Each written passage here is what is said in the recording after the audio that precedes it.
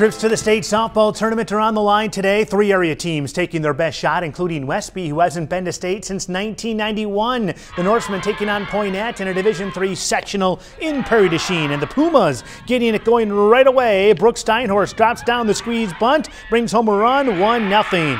Now to the third, Poynette got the bats going. Abby Klink takes one to the opposite field for an RBI single, 5-0 at that point. But Westby striking back though in the sixth. Olivia Nedland drops down a bunt of her own. A run scores on the single. That made it 5-1. Poynette still in front, and Holly Lowenberg was too much for the Norsemen. She pitched a complete game, allowing just 2 runs and striking out 14. Westby's season ends 6-2, the final.